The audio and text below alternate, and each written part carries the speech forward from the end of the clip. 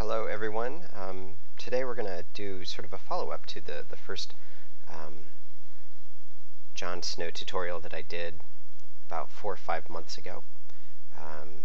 During that one we took some of the John Snow cholera death data from Soho in London in 1854 and did some fairly straightforward kernel density mapping, and in this one we're gonna follow it up with some other ways to investigate point data sets, specifically when you're dealing with disease data like this. And so in this one, what we're going to be talking about is a handy little tool found in the ARC toolbox under the Spatial Statistics tools, and in the Measuring Geographic Distribution subsection there is a tool here called the Directional Distribution, or the Standard Deviational Ellipse.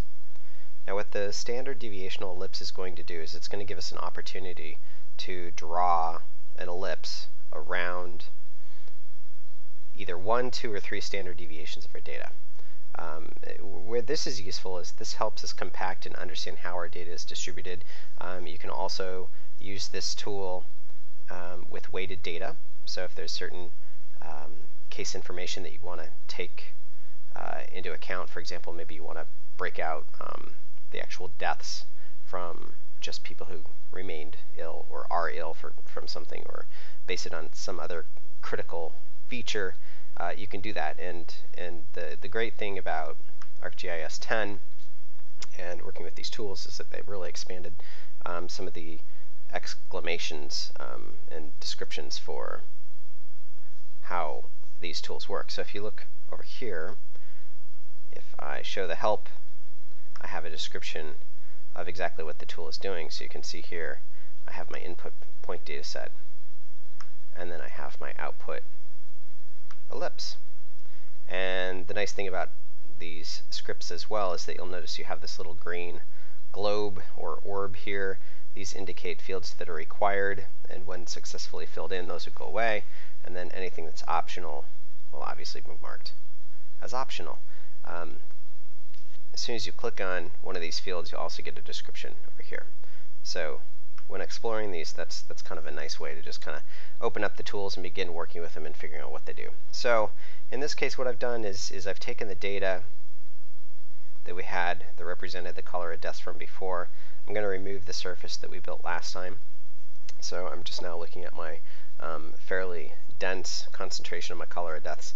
And I added some fake data to the data set that just broke it up into 2 separate, distinct groups of cases. So again, this is mock data. This is not actually representative of the data, but I created essentially a new field here that represents something that I've called case ID, and it basically breaks it up into 2 months. So 7 represents cases occurring in July, and 8 cases occurring in August. And you can see I've already symbolized it here. So when I use that breakdown, you'll see that I get a pattern like this.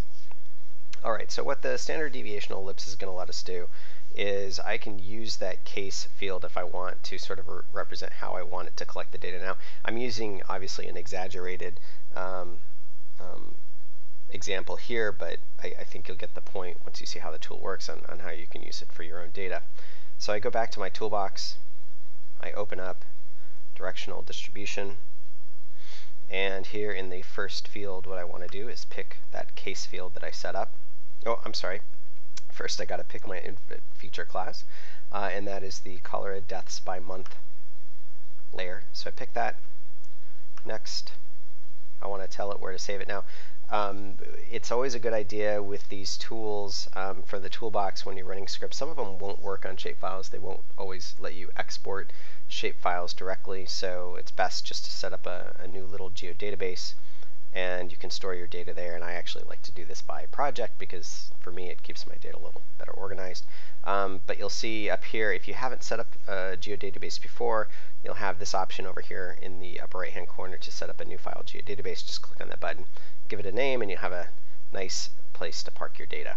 So here I'm just going to call this my standard deviational ellipse, and this is by case and I click Save, and you'll see my little green orb goes away. Now, you have the option here under ellipse size to choose 1, 2, or 3 standard deviations. So I'm choosing 1. I want to represent something that, again, if my data is normally distributed, captures approximately 68% of my points. 2 and 3 are pretty much just going to capture everything, so it's a little less meaningful in my opinion, or at least the way that I've used the tool.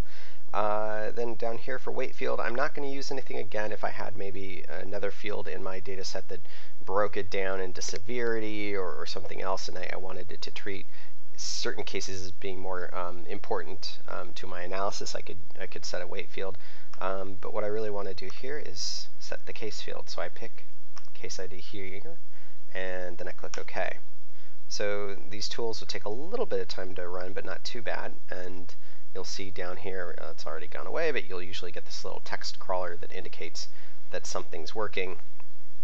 And what will happen is, if this works correctly, I should get 2 ellipses. I should get one representing the cases that I have here symbolized in black, and then one representing the cases in purple. So where this is useful for looking at disease data is you can use this technique to actually track the progression of the cases as they occur. So obviously, again, this is made up data, but if we had case data broken down by time, you can see in cases like this how disease could actually spread through a community based on months. So I'm going to open up that layer quickly and symbolize it.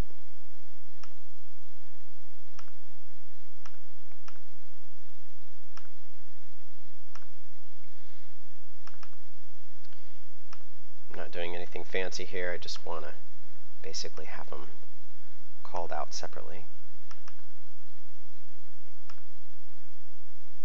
And we're just about done. And there you go. So again, if you want to test this out, what you can do is you can select the cases that fall within these ellipses, count them up, create a percentage, and again, if your data is normally distributed within each one of these ellipses by case ID, you should be looking at somewhere around 68% of your data. That's it. If you have any questions on how to use this tool or anything else, feel free to post them to the comments.